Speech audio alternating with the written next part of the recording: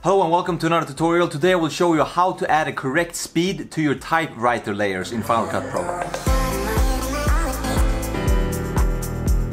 So let's jump into Final Cut. We go into your project. Then you add a new clip to your project.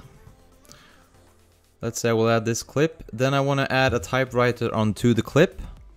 So I press the title button up here. I type in typewriter.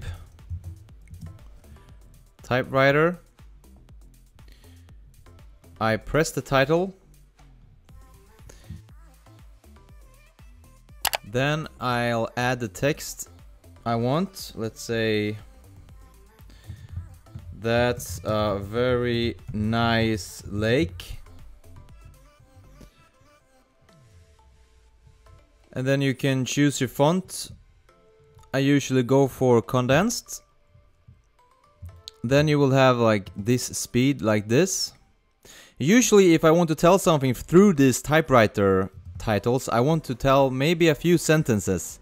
And then I'd like to have it faster than this, because this is like slow. And Final Cut will modulate the speed depending on how long the words is and so forth. So what I've learned is you pull out the title tab, the title layer. Then what you do is you mark the title layer, you press Alt G, which will make this to a compound clip. You press enter. Now you have a compound clip. What you can do with this clip is you can press Command R to enter the speed tab. And then you can choose how fast you want it by just pulling this lever here. So let's say I want it, yeah, something like that. And then I want full control on when to end the clip. What I would like to do then is I press Shift H to add a stop here. And I pull down the clip like that, and I can choose when I want it to stop. So I want it to stop maybe like that. Or maybe even, maybe almost when it's finished there. I just want the people to be able to read it, and then it's over with.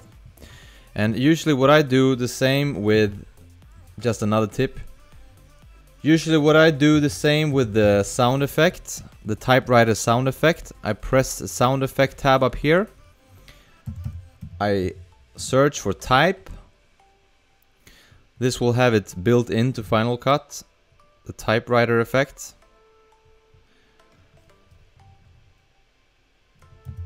That one. Same here. This is very slow now. And what I usually do is I press Command R on the sound effect as well. I speed it up.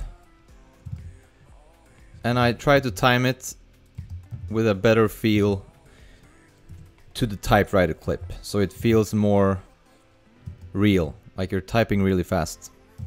Okay, so that's it for this tutorial. If you like this video, please leave a thumbs up and subscribe to my YouTube channel.